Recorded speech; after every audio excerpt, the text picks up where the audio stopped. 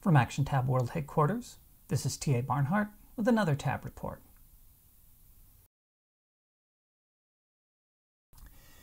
It's been a few years now that progressive has been used as the main label for those of us on the left. It took a while to transition there from liberal, but that move has been made. And so far, those on the right have not been able to poison the term, but to this point, they haven't had to. Because unlike liberal, at this point, progressive really doesn't mean a damn thing because it means too many things.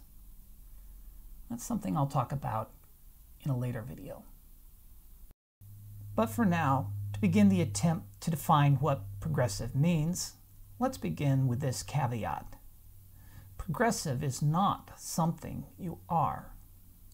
You can say that you are anything. I, for instance, am the 10th generation descendant of people who fled religious persecution in Europe in the early 18th century. So what? I am male. I am 54. I am gray-haired. I am rad. I am white.